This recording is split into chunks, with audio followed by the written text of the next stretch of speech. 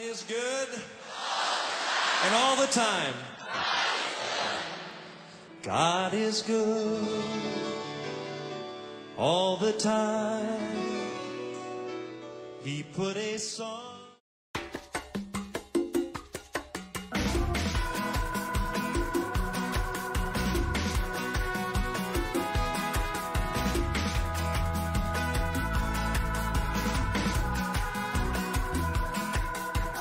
God is so good.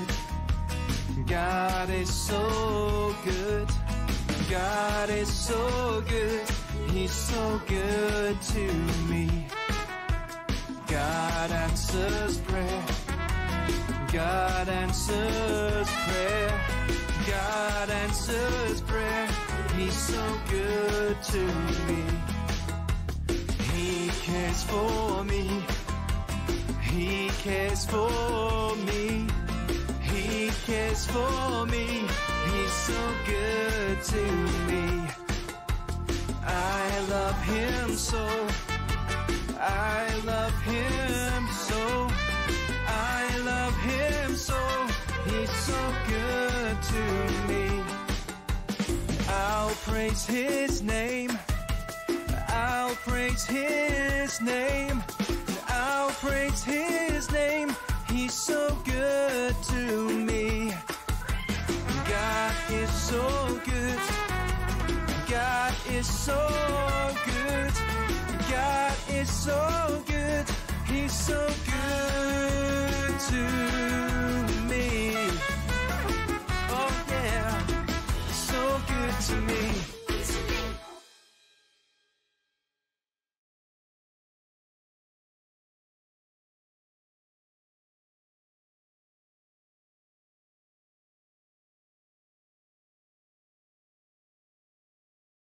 God is good, and all the time. God is good. Praise the Lord, everyone at home. Right now, we thank God for bringing us this far, and thank you for every child who is watching us there at home. Thank you for our parents, our daddy, our mommy, for giving us this opportunity to be able to hear the word of God. And today, I'm here with Sierra, one of our Sunday school kids, and I'm Teacher Victor. And before we start, let Sierra pray for us, please. Thank you. Okay, let's pray. Oh God, thank you for bringing us this far, and please bless us and protect each and every one of us who's out there, and please help us go through this pandemic safely, and bless each and every one of us. In Jesus' name I pray. Amen. Thank you very much, Sierra, for opening the word of prayer with us. Thank you very much. So, last week, Teacher Maureen taught us about the way the children of Israel crossed the Red Sea. And today we are going to talk about the way the children of Israel survived on the other land after the Red Sea. And that land is the desert. Now, Sierra, what do we find in the desert? We can find things like sand. Sand, very good. Cactus, very good. Camels, very good. Another thing? We can find scorpions. Scorpions. And most of the time, the desert... Wait, teacher. Yes, yes. I have a question. Yes, yes.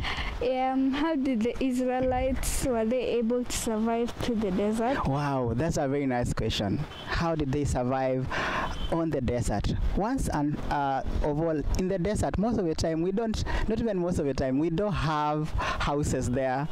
And another thing is, when you're in the desert, it's like a place that you don't have even, you won't know the direction, but listen to how God directed the children of Israel. We are going to read in the book of Exodus, chapter 13, verse 20 to 22. And it tells us that the Israelites left Succoth and camped at Etham on the edge of the desert.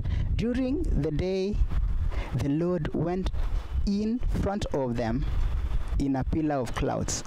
to show them the way. And during the night, he went in front of them in a pillar of fire to give them light, so that they could travel night and day.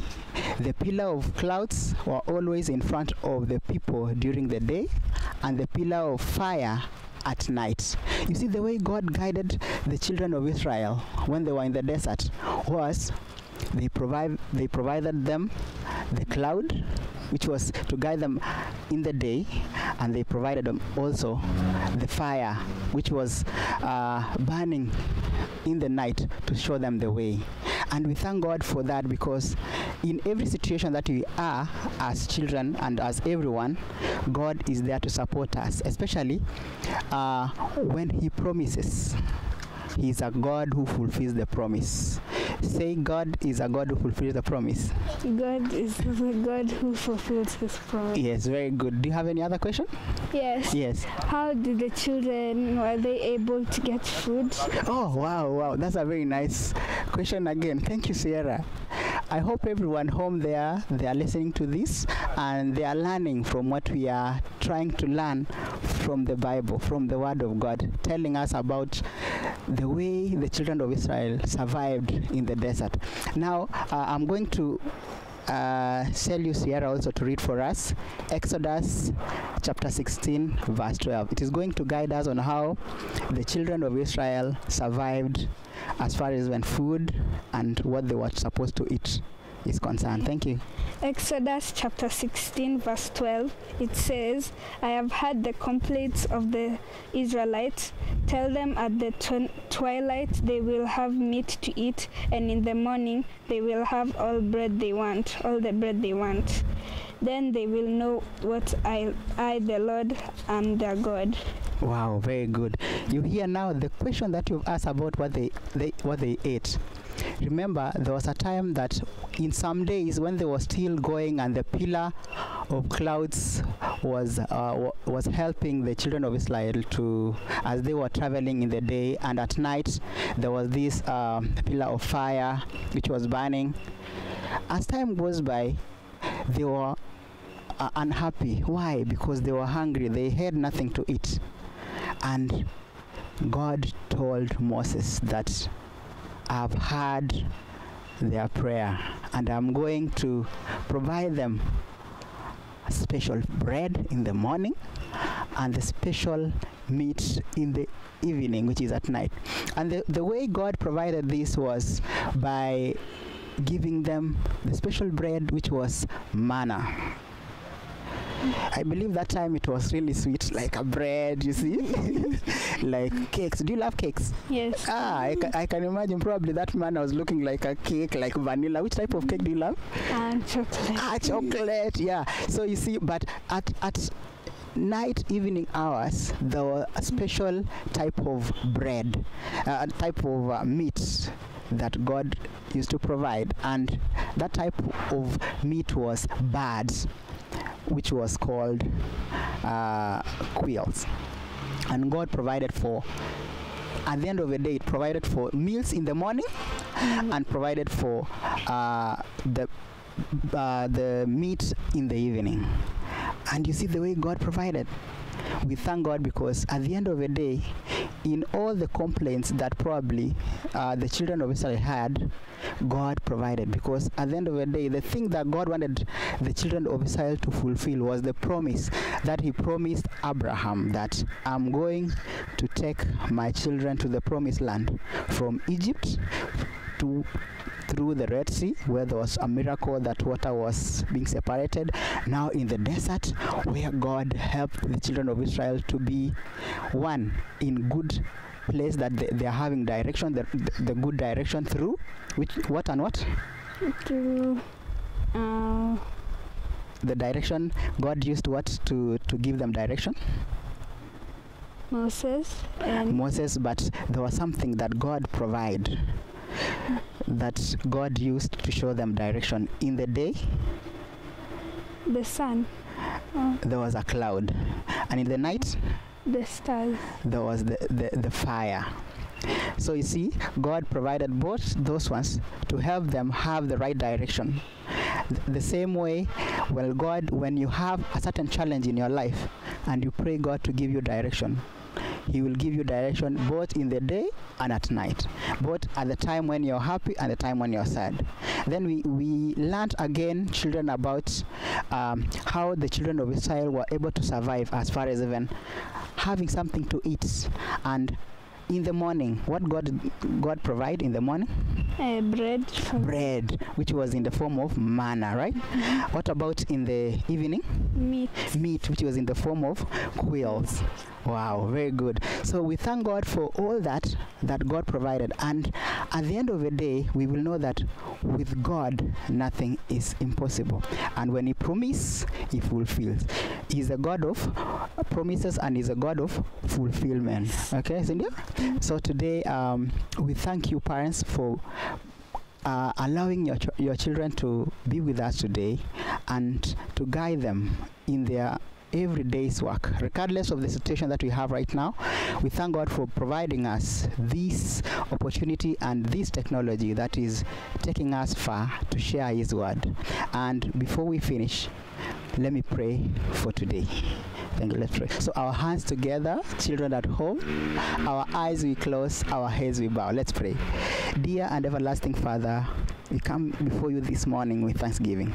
Thank you, Lord, for the far that you brought us, regardless of the things that are going on in our lives, as far as the coronavirus or COVID-19, Lord. I know this thing is there, and Lord, you're there to help us to be able to listen to your word, regardless of the distance. And thank you, Lord, for your love that surpasses understanding. Thank you, Lord, for the word of the day that you've showed us that the children of Israel were able to be guided and to be helped accordingly. And yes, Lord, today we are praying for your guidance and we pray for your supply. Thank you, Lord, for your love, and thank you for guiding us. For we pray this, trusting and believing in Jesus' name. Amen.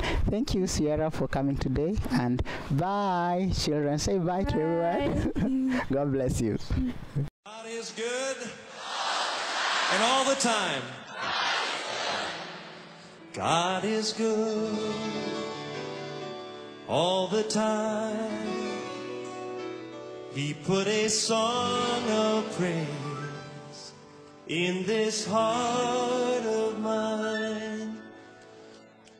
God is good, yes He is, all the time.